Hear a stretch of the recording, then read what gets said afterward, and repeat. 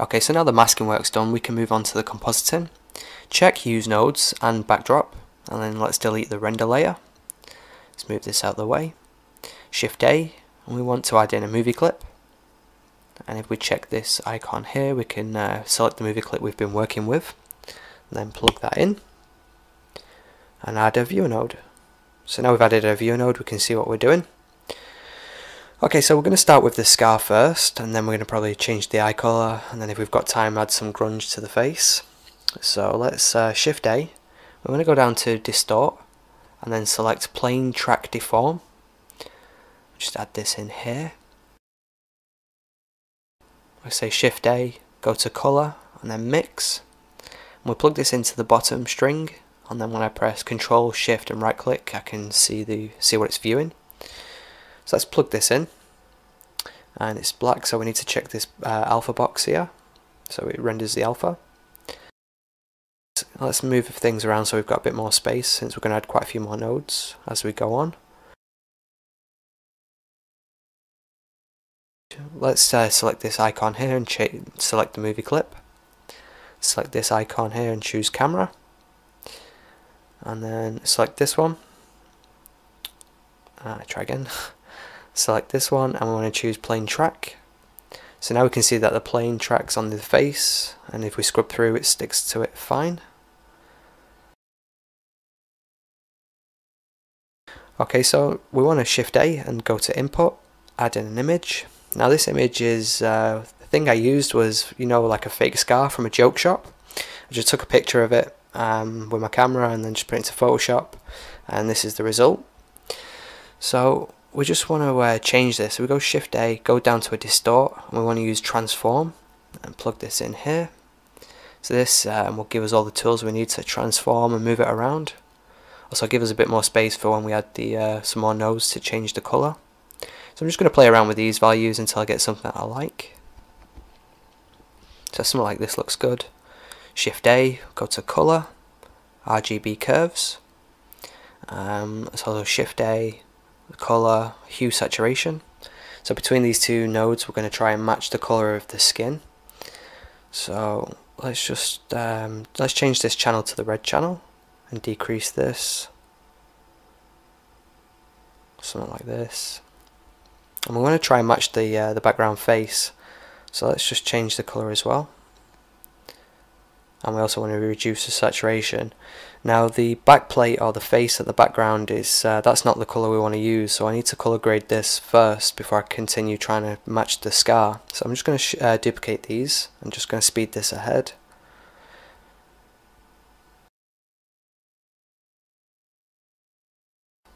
Okay, so this is before and after. So it's dead red at the beginning, and it's just a bit more green and a bit more toned down. I also want to add some more contrast to this, so Shift A, add in a mix, plug that in there. And then I just want to take that value and plug that in so it's both the same. Then I want to Shift A and go to Converter, RGB to black and white, and plug this on the bottom string. And then I want to change the blend type from mix to soft light. So we see this at 0 without the effect working, and as we slowly increase this we see the contrast creeping in, which I think it helps just a little bit.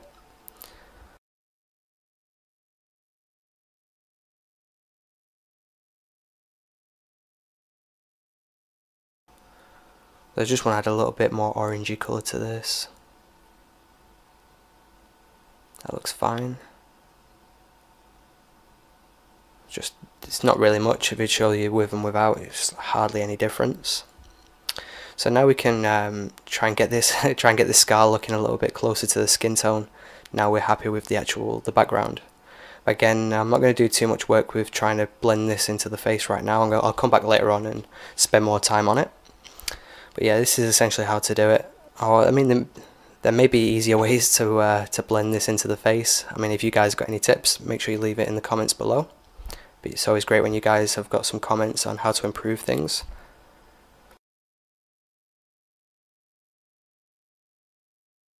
So I'm going to come back later on and improve the scar, but for now I think we can just move on. So Shift A, and I want to add in a mask, so go to input and then mask. So now I want to change this mask, and we want this one to be the eyes. No, we want to change this one to eyelids, because we want to knock a hole into this scar. So let's plug this mask into the factor of the mix node, and it's kind of working just in the opposite way. So Shift A, go to color, and invert, and let's just plug this in here. Yeah, it's kind of working. Now I'm not too happy with the top scar and the top bit. I will come back later on and remove that. It's not too hard. But I'll focus on the bottom part for now.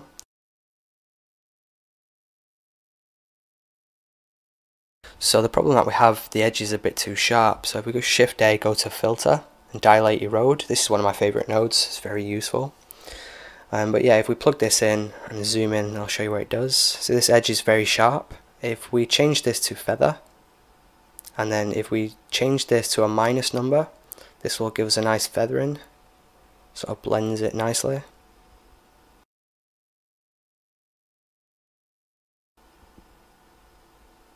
It's looking better.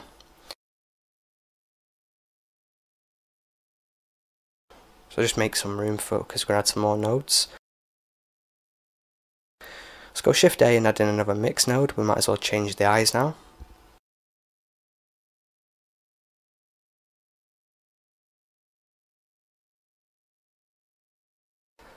I'm going to Shift A, go to color and then gamma.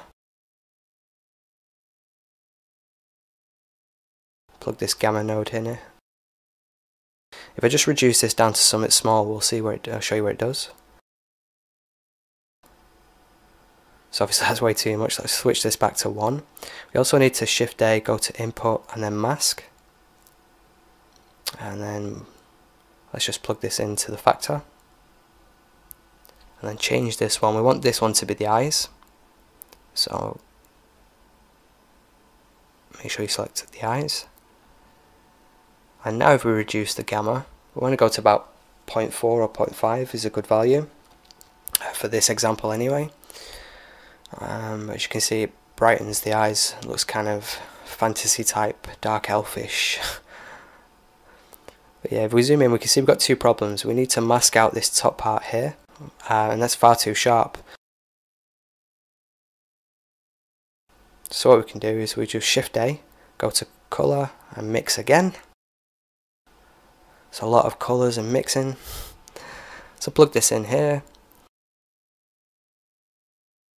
So what we want to do is just want to duplicate this this mask node, and then change this one to the eyelids.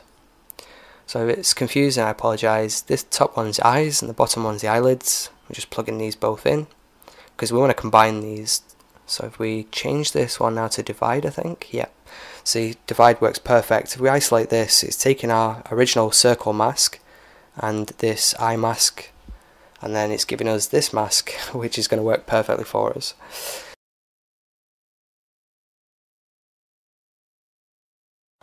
It's looking a bit better. We've still got sharp edges. So what we can do, Shift A, filter, and then my favourite node, the Dilate Erode node, plug that in. And change this to feather.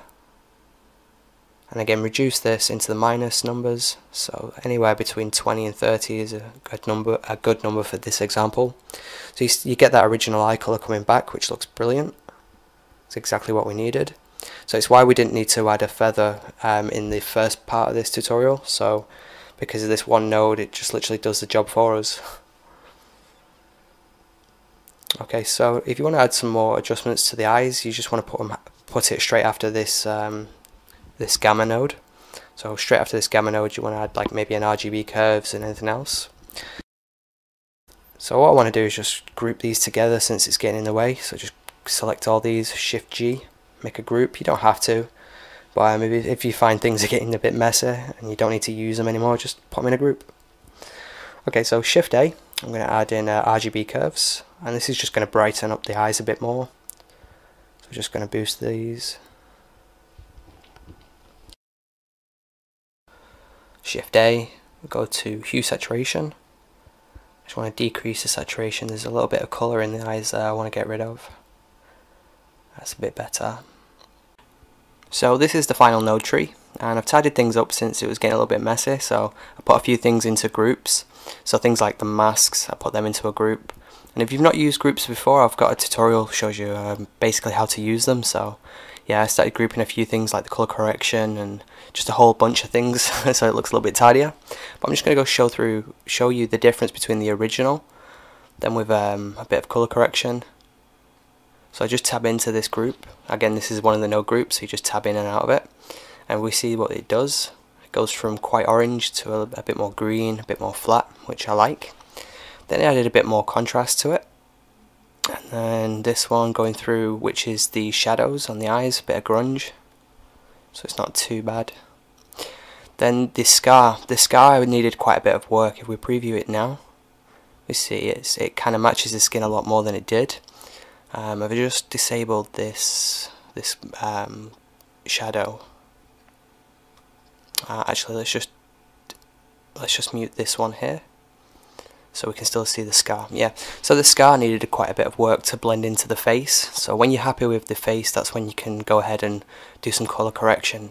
If I just mute this, we can see that's the original, and then with the color correction, that's the difference. So I'll just tab into it, and there's only a few more nodes that I added on. We've still got the hue saturation, which I desaturated a little bit, and then for the curves I reduced the red channel and also reduced the overall color value, so it gives this effect. Then I added the brightness and contrast, and you can see these are the values I used. And then the color balance, that's what gave me the best result, the overall look to it. So if we tab out of this and preview it with the whole, we can see it's tons better than the original. Obviously you could probably put a bit more work into it, but I guess that looks fine for now. So the eyes, again, I only added one more node to this. So we can see we've got the gamma, then we just reduced the saturation, and I just added two RGB curves with a little bit of difference to it.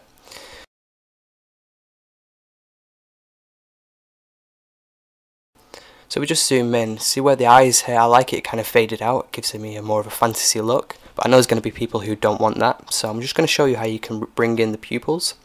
I'm going to do that by using this mask. Now I'm going to tab into this group, and we can see this is probably what you've got. So this is the mask setup that you should have. If you want to throw it into a group, it's pretty simple, just select them all, and then press Ctrl G, and just throw it into a group like this. Again, you don't have to, this is just if things are getting a bit too messy and it gives you a bit more freedom. So I'm going to tab back into this group here, which is the masks. And if we isolate this to preview it, we see what each of them do. And we can see that we combine them both together.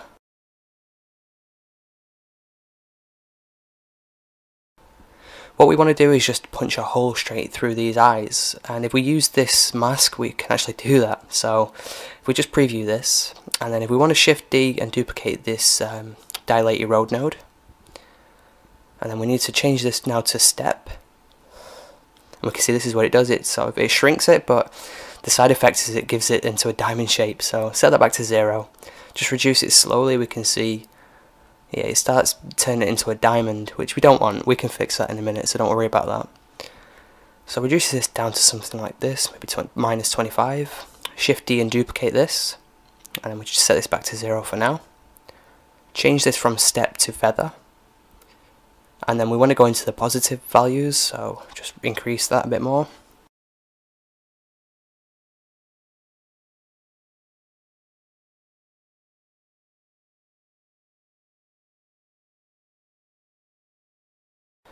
So we just added a blur node between these two nodes. If we isolate this to see what it does, let's increase this to around 20 or 30, something like that. We can see it just turns it into circles, which is what we want. Maybe 25. Again, these values are entirely up to you and the scene that you're working on, so keep that in mind.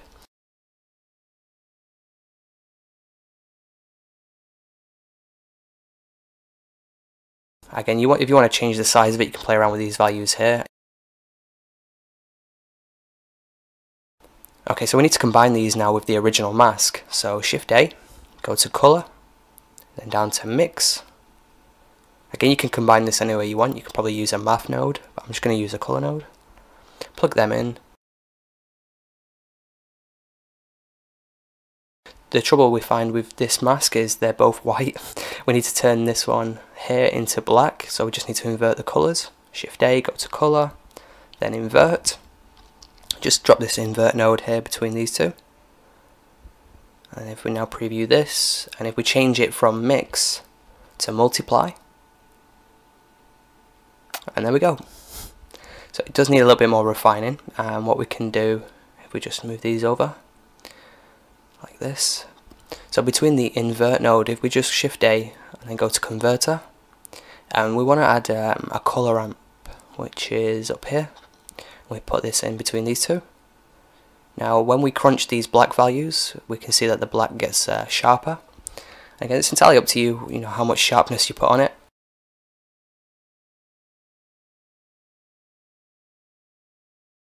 Okay, so if we leave that original input plugged in and we just plug this one underneath it, it adds a new output value. It's now named it image, so we can rename this something like better mask. I'm just going to show you the difference. You don't have to do this step, this is just to show you the difference with and without this. So that's the original mask that we had before, but with the new mask we can punch a hole straight through and bring some of that black detail back. So that's steps entirely up to you whether you want to add that or not. Some examples you probably will need to do that all the time, some examples you won't, so it's up to you if you want to use that or not. Again, if you want to make adjustments you can do that easily. You can increase or decrease the size of this, also reduce the feathering as well. It's entirely up to you. But then you can go ahead and add some colour correction, some colour balance and some other good things. It's entirely up to you. Go ahead and make this scene your own.